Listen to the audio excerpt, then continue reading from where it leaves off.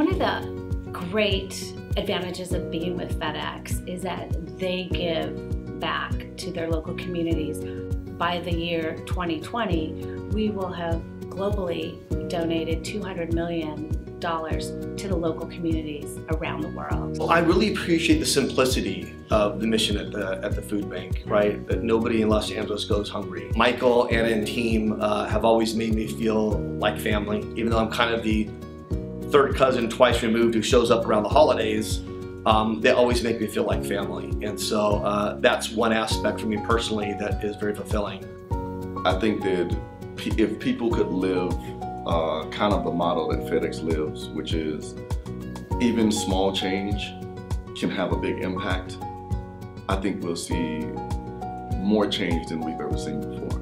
There's a real need in the community, and I think there's also a real need for us as consumers and for us who work in these communities to give back as well. When you talk about hunger and you talk about people not having a basic necessity as food, especially from children, it just hurts, it hurts my heart.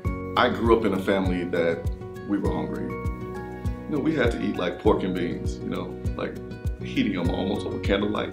And as a kid, you know, growing up seeing that, you know that there are other people out there eating, and you wonder how many of those people care.